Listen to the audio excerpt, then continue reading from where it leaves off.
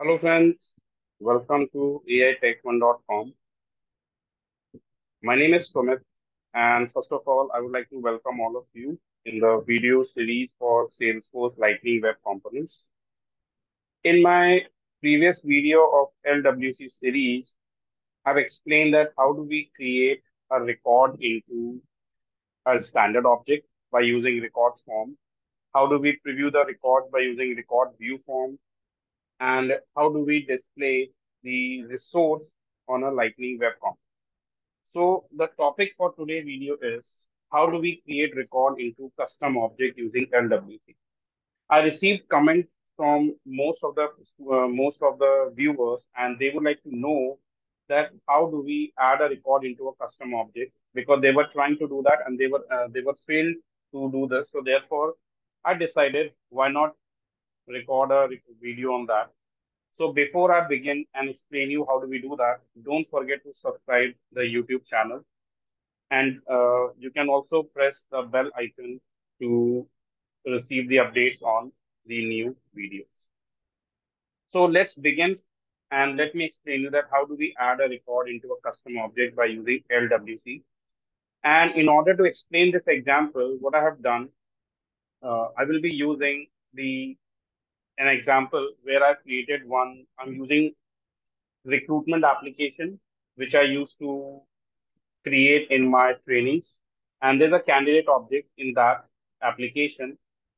So I would like to create a new Lightning Web component in order to add new candidate record. So I have already done that. Let me show you. And as you can see, this is the Lightning Web component I have created. This is my Lightning component, and this Lightning component helps to add a new record into candidate object. So once we fill up all the details, required details, and click on save, it will submit the data. It will add a new record into candidate object and it will display a proper message. So how I have designed this? So the very first thing is I've used Visual Studio Code, and in the Visual Studio Code, I created a new Lightning Web component. So those who are new to this series and they might not, they don't have any idea how do we create a Lightning Web component. So they can check my first video in LWC series where I have explained how do we design a Lightning Web component using Visual Studio Code and to deploy that Lightning Web component on Salesforce platform. So the very first step I did here is I just created a new Lightning Web component, and my component name is add custom LWC. And here's an option to create a Lightning Web component. Let me show you once again. So Lightning Web component. So this is my component. And as soon as I create a component, I got three files, .html, .js, and .metaxml. And the first step in metaxml, I just change the required information. I set this to true. And I would like to deploy this Lightning Web component on three locations: on the application page, on a home page, or other tab. That is the metaxml. The second step is I just created one LWC FX class. And in order to create a class, you can see we got a class option under Force App main default. This is a class, and I right click and create an FX class. This is my class. And in this class, I simply explain that I just simply added a function called add new candidate function with three parameters. So this function takes three parameters as an input: name, candidate email IDs, and candidate phone as of string type. There would be no return. There would be no return. Like will not be returning any value. So return type is a void, and at the rate or enable and static. And what I did, I just create a new instance for the candidate object and just pass the values to assign the values and simply insert record. So this is our Apex class. Now let me show you the HTML. So this is my Lightning Web Component HTML. And this HTML, what I have done in this HTML, I simply I just create a Lightning card title new candidate and Lightning input. So I just added three input fields because I need to get input candidate name, email address, and phone number. So the first input is candidate name, and the function is fname chain handler. Second field is email, label as email address and on-chain email chain handler. And the third is telephone. Its a type is tel, label is phone number, and the function is phone chain handler. And then there's a button. The variant type is brand, and the label is save record, and the title create new candidate. And on click, I'm going to call handle click function. So this is what I added in .html. Now let's move to the client-side JavaScript or the Lightning Web Component JavaScript. This is my JavaScript, and this JavaScript, first of all, I add decorators like track decorators. API, I haven't used it, but I have added it just in case if you want to use it further. If you don't want it, you can get rid of, you can remove this. Don't add it because I haven't used this API anywhere right now.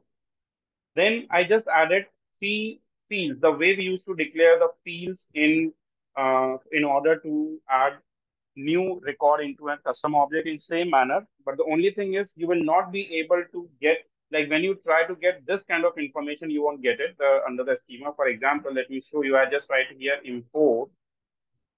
So I just write here import test from @ Salesforce. I would be getting a schema for all the accounts, only for the standard account, not for the custom accounts, custom objects. So therefore, we have to add it by ourselves. So I just copied it for the standard one, and then I replaced the standard one with my custom one. So therefore, I added it candidate object, candidate, that's the API name of my candidate object, dot full name, dot email ID, and dot, these are the field API. And I map these fields with the F name, email ID, and phone. This is add new candidate. This is the function we are going to call this add new function from the Apex. So I add a reference to that. And then I add a show toast event in order to display the confirmation message or the error message. Then I declare one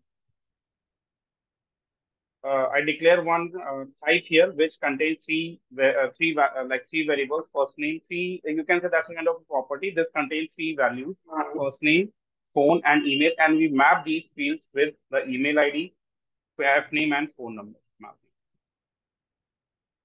And then what I did, based on the phone chain handler, like F name chain handler, email chain handler, and phone chain handler, whatever values we type in into these fields, so these values we have to assign to the variables, and that's what we are doing here.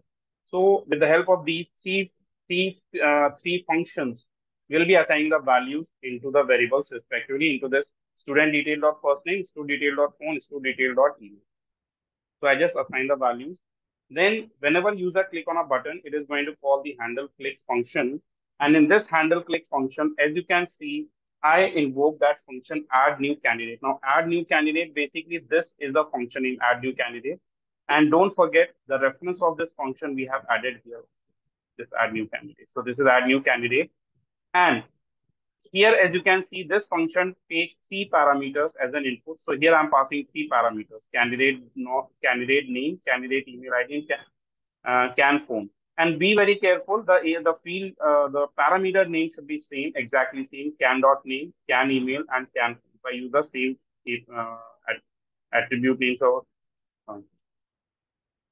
the parameters name, and we just assign the values to them. So whatever value is there in the student details of first name, I assign this to can name, same to the email and this. And then in order to display the error message and or the confirmation message, I just use this block. So basically what this block will do, this block will show the message, display the message in a show toast field. So once it is done successfully, what we have to do, once everything is okay, what we have to do, we have to finally right click and deploy the source to all. So we have to deploy the Apex class. We have to deploy this LWC component with all the three files we registered, we created. We need to deploy them onto Salesforce platform. I have done that. And now I just add that LWC component here. And I have already explained previously also that how do we add this component here? How do we do that?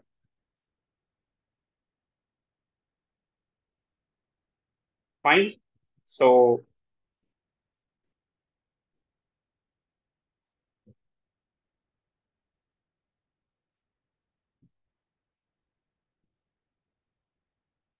now let's test it. So in order to testing, as you can see, there are 47 records, and I'm going to write here, let's say AI tech, or let me add a name as, let's say, Peter Paul, email ID. Actually, I might have Peter Paul already registered. Let me just name as a different name. Let me give a different name. Um,